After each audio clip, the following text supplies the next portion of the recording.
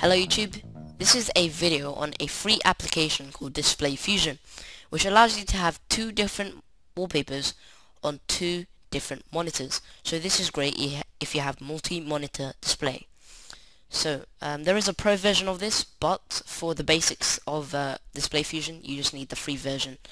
A link to this website will be in the video description, and you just want to go onto the right here and go to download.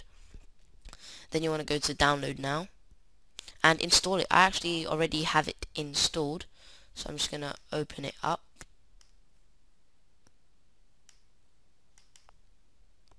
And this is what you should get when you first start it up. So these are my two displays.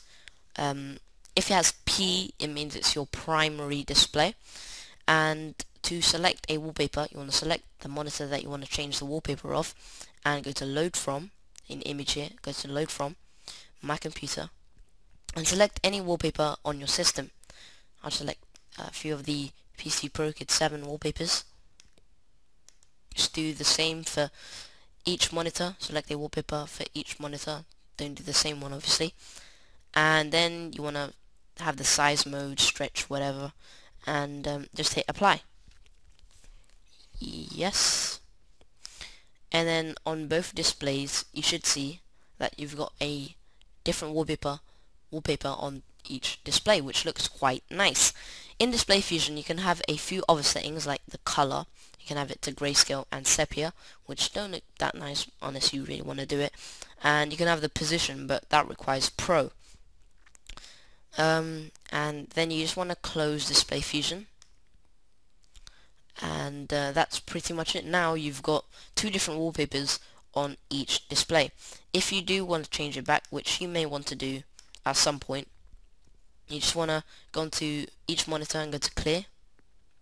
Yes. And just do the same. Then you want to hit apply. Yes.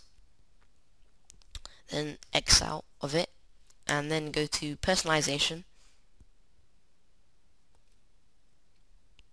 or personalize, and then you want to go to desktop background and select a wallpaper on your system,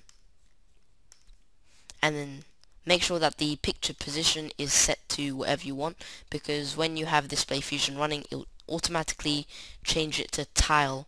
So you just want to change it back to stretch or whatever you prefer, and that's pretty much it. Now you have your wallpapers, your wallpaper back to the same way that it does, which is duplicating it on each monitor. And that's pretty much it. Display Fusion, a great application if you have multi-monitor display.